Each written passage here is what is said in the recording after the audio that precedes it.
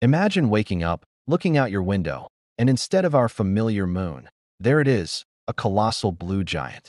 This isn't a dream. It's what life would be like if Neptune, not Venus or Mars, became Earth's closest planetary neighbor. First off, forget sunshine as you know it. Neptune is nearly 30 times further from the Sun than Earth. If it were our closest neighbor, that means we'd also be that far out.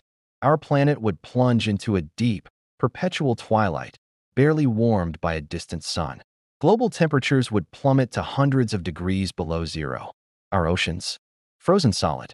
The atmosphere, likely a dense, superchilled haze. Life as we know it would be impossible on the surface.